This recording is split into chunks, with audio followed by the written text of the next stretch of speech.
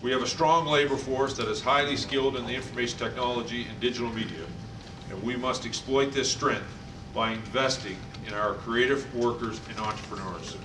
A new Liberal government will also expand the film tax and digital media tax credit for the eligibility of an additional 5 years. 5 years.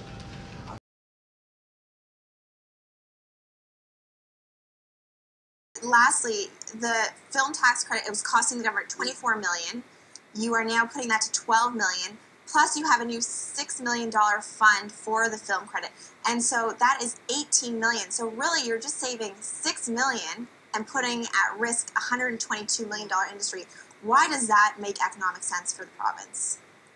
Well, there is a disconnect between the numbers that the industry uses and the numbers that we have in the finance department. And I have to say, we have economists and finance experts, people who understand taxation.